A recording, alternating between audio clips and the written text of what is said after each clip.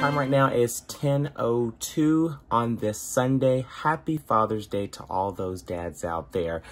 Here's a look at your forecast out there. Again, happy Father's Day to all those big dads out there.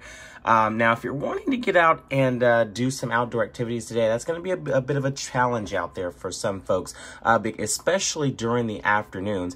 Here's a look at your lake day forecast out there. Again, around 8 o'clock this morning, showers and storms out there. As we work our way in towards the afternoon, we're going to see temperatures right around 84 degrees with, again, some scattered showers and storms out there. And then as we work our way in towards 4 p.m., again, we're going to continue to keep some showers and storms in the forecast. Here's what's up for your Father's Day today. Look for some showers and storms out there, again, mainly during the afternoon.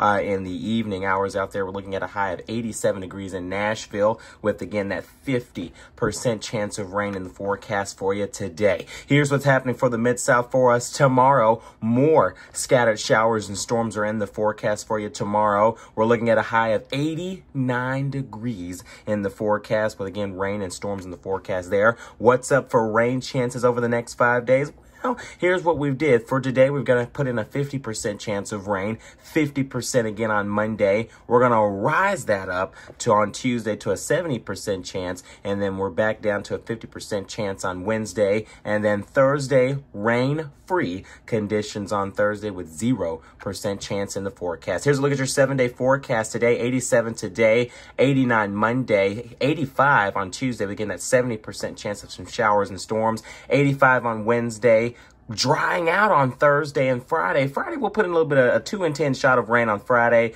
and then again, putting in a 30% chance on Saturday.